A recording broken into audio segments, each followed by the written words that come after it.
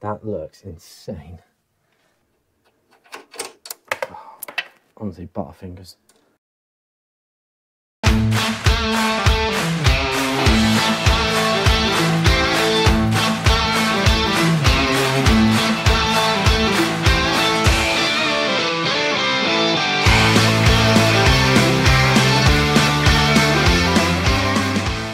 I'm going back to bed. Morning, guys. So I'm just here at my own house, so sorry about the mess. As you can see, we're going to service my own boiler just because that needs doing. So the first thing you ever do when you service a boiler is actually check that the boiler works. So we get it a lot where someone will phone saying, I've got a problem with my boiler, I need it serviced. Well, a service isn't there to actually repair the boiler. The service is there to actually clean it out, make sure it's actually working economically, not to actually repair it. Okay, so make sure everything works. Obviously, I know everything works in my house because obviously it's my house, unless my wife's broke it in the last 10-15 minutes. So I'll check the hot water and the heating works. Not for too long because you don't want the boiler getting too hot. You just need to make sure that when you start the job, the boiler works, and when you finish the job, the boiler works. So we're going to get into it now. So I'm going to start stripping it down. So we're going to clean out the heat exchanger, we're going to clean out the condense, and we're going to do some safety checks as well. All right, I'll see you in there.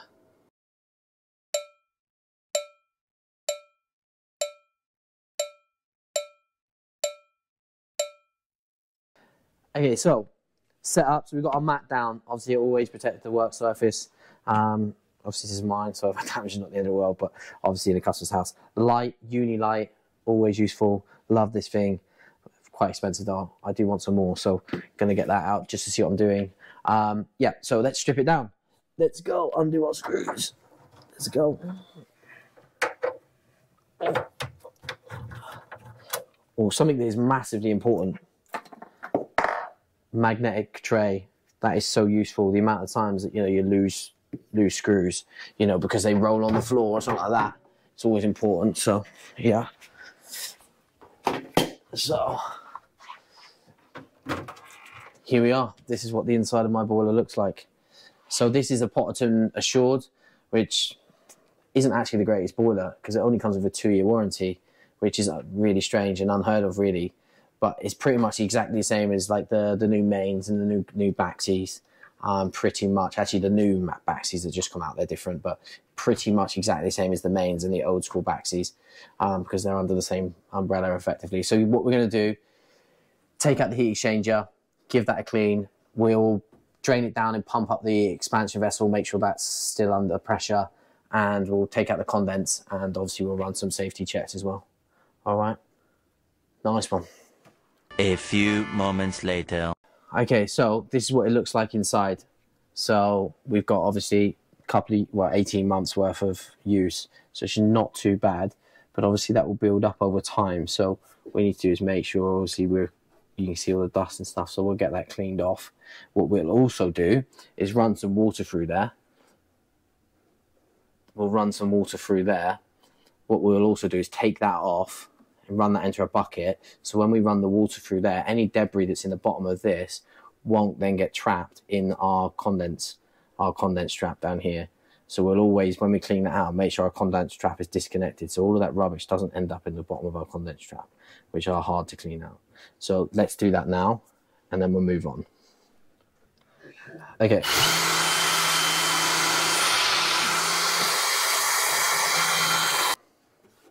That looks insane.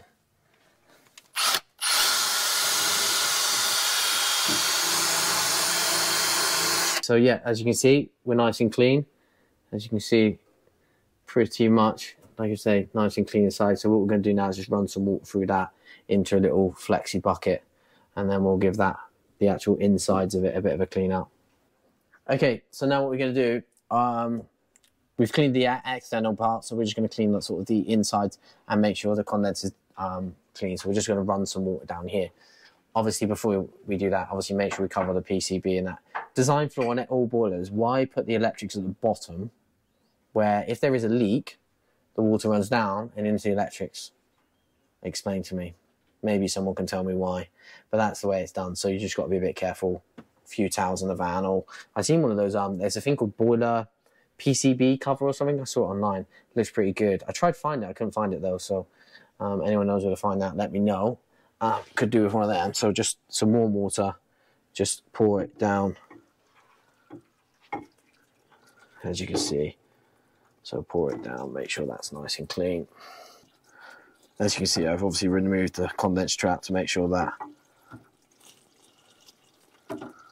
obviously is not all this rubbish isn't going into the condense trap.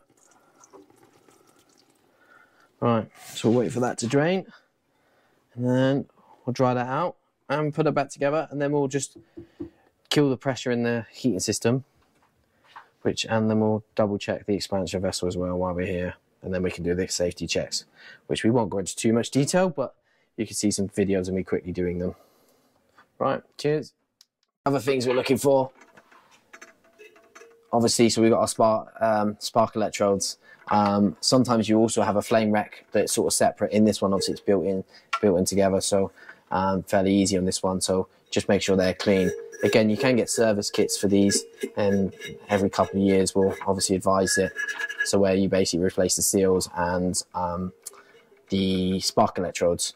But obviously, I think on this board, I think they're about 80 quid for the service kit, which, let's be honest, it's not necessary on it. You know, if you're already charging sort of, you know, 60, 70 quid or whatever you're charging to do it. So, you know, no point charging an extra 80 quid for something that isn't 100% necessary every time. So, sort of difference between like a major service and a minor service on a car, you know. But yeah, so we'll put that back together. That goes back on. Everything looks good on that. Let's move that out of the way.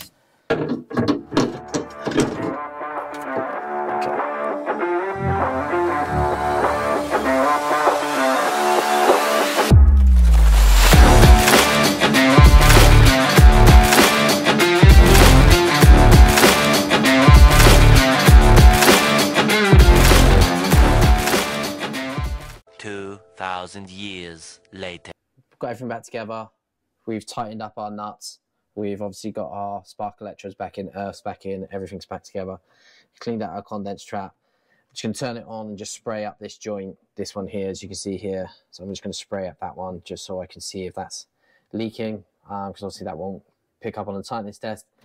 And then I'll quickly drain down the boiler and check the expansion vessels at 1 bar. So we're going to do working pressure.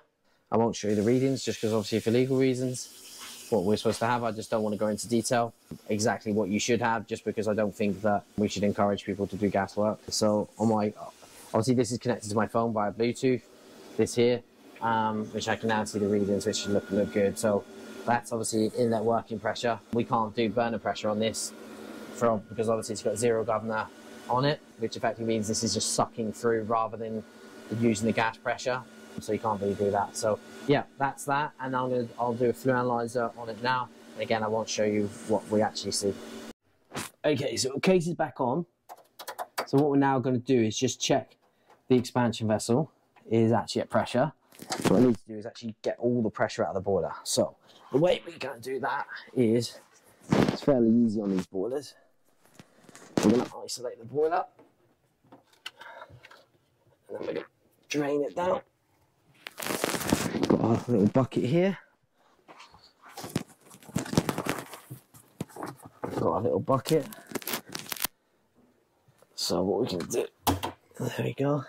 So we can drain it down using this little drain off here. Come in close and we'll see how clean the water is. This is a new system, so we're about to see how clean this water is. One of them over the road the other day was so bad. As you can see, this one's not too bad. You can see, so she's fairly clean. And you can now see the pressure over here is dropping. All right, so we'll wait for that to get down to 0. And then I will go grab my pump in to check the pressure inside that. Let me run to the van, get my pump. Up here, as you can see, little test point.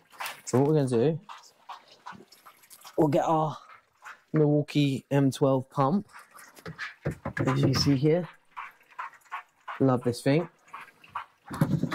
So what we do, we set this to 1 bar. So set it to bar, so we set it to 1 bar. And this will then pump it up to exactly 1 bar. So,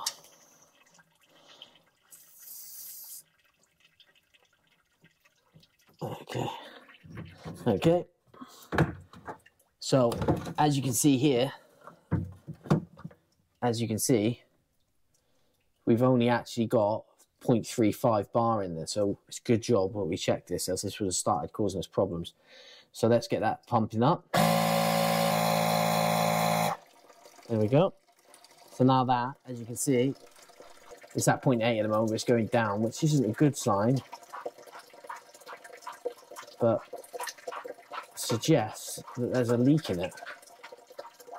We'll keep that there. What we'll do is we'll hold it at 1, we'll pump it up a little bit more.